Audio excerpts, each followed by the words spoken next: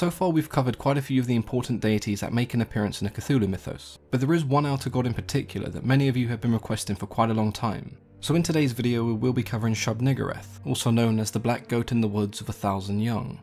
Similar to many other deities, Shub-Niggurath is an entity originally mentioned by Lovecraft, but only expanded on by the many authors and contributors that followed.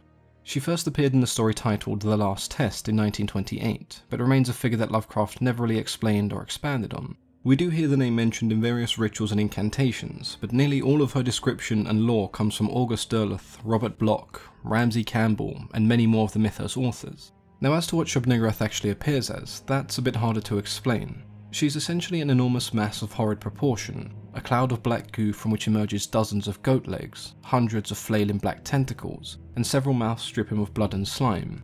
These mouths continuously spit out small creatures, and that is one of the main reasons that Shub-Niggurath is regarded as a deity of fertility, be it far more grotesque than the deities of fertility that we may be used to from traditional mythology. Now as for the origins of the name itself, much of Lovecraft's work was influenced by Lord Dunsany, and it's likely that Shub-Niggurath is a reference to a character in Dunsany's Dreamer's Tales called Shub-Niggurath, who is also a deity associated with the wild and untamed nature. In terms of the rather odd family tree that many have attempted to piece together, Shub-Niggurath is one of the oldest deities to exist, Azathoth of course being the first and the oldest, followed by the Nameless Mist and its sibling, the Unnamed Darkness.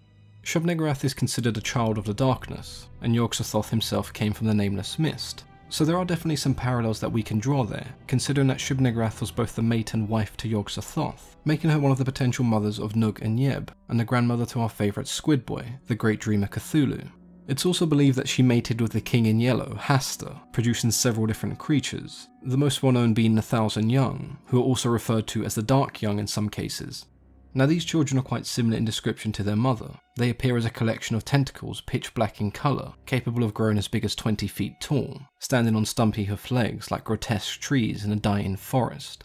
The Dark Young are often described as abominations that smell like an open grave, and they can often be found in woodlands wherever their mother's cult has an active following. In some cases the Dark Young can act as an avatar or as a mouthpiece for their mother, accepting the sacrifices from the cult on her behalf.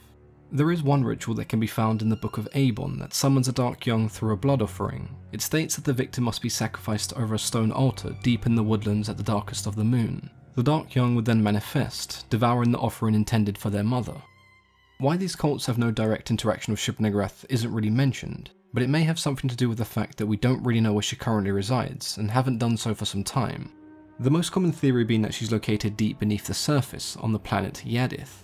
Yadith was originally a planet inhabited by the Nog-Soth, but eventually they were overwhelmed by a race of huge worm-like creatures called the Dholes, who completely destroyed the Nog-Soth in their attempt to annihilate the planet. But Shub-Niggurath was able to survive, and has been under the planet's surface ever since. Another interesting theory makes a distinction between Shub-Niggurath and the Black Goat, claiming that they are in fact two separate entities.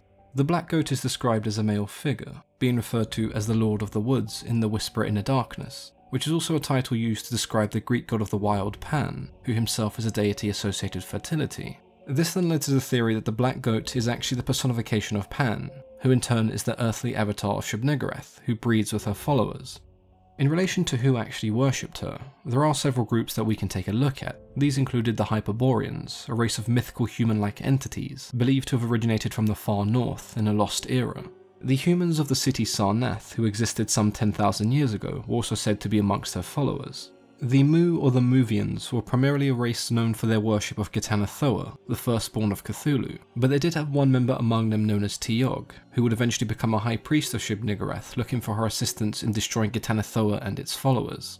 She was also worshipped by a number of alien species, including the Migo and the Nog-Soth. I know at times these lesser mentioned alien species can get a bit confusing, so I think I'll make a follow-up video going over some of them in some more detail. One thing to note is that many of her followers believe that her milk mutated those who drank it into terrible creatures, so we do have this weird notion of her followers seeing this as the end goal, becoming one of her repulsive children. In Shub-Niggurath we have another deity created by Lovecraft who he himself never really expanded upon. It was instead the writers who followed who took the idea and implemented it in their own stories.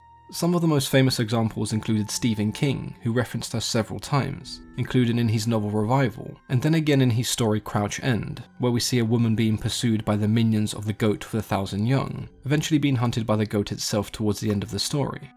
Terry Pratchett was also an author well known for taking the works of Lovecraft and adding his own humorous spin. For example, Pratchett has a character in moving pictures called Shub-Niggurath, the infernal star toad with a million young. It was known to kill its victims by showing them pictures of its children until their brains would explode. There are dozens of books, TV shows, mangas and games that in some way reference the character, and I'm sure many of you have fought against Shub-Niggurath as a boss in the latest South Park game, which of course has its own rather comical approach to Lovecraft's deities. In terms of her overall role in the mythos, honestly I don't really know, and I suppose that's how it's meant to be. To me, she fills the role of the mother deity that we see in so many other mythologies, so perhaps she is the dark, twisted Earth Mother of cosmic horror. Let me know what you think in the comments below. As always, I've been your host, Mythology and Fiction Explained.